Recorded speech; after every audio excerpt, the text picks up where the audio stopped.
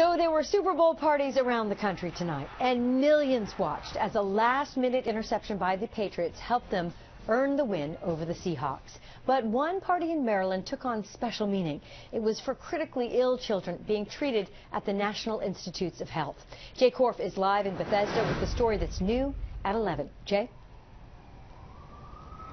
Well, Kimberly, this can really be a terrifying time in these children's lives, but when they come here to the Children's Inn at NIH, they really create a home away from home for these kids and their parents. So tonight, they took time away from their treatments.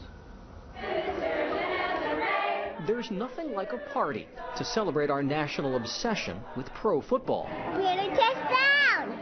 But this event is like no other Super Bowl bash you've been to. Not expect to be watching the Super Bowl in D.C. All five of the guys. Sunday night, the Children's Inn hosted a Super Bowl party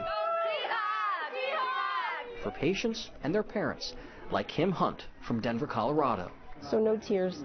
We're just going to keep fighting and be strong. And that's all we can do. Her 6-year-old son, Colton, is undergoing experimental therapy. You could also say he's a big Patriots fan. Go Tammy Brady! Oh, Tammy Brady, come on now!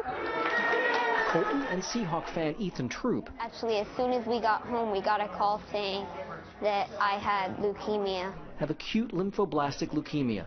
They stay here while undergoing experimental therapy at the nearby National Institutes of Health. Families couldn't do it if there wasn't a place like this to stay. The story here, though, is not about a game. But here's their moment. It's about a place that makes the impossible a little easier.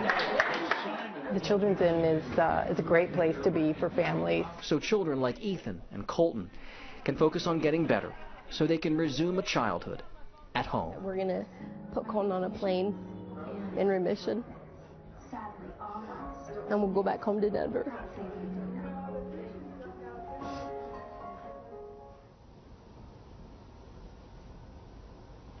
Now, we should note that the Holiday Project and Nova Tribe raised money to help make this party happen.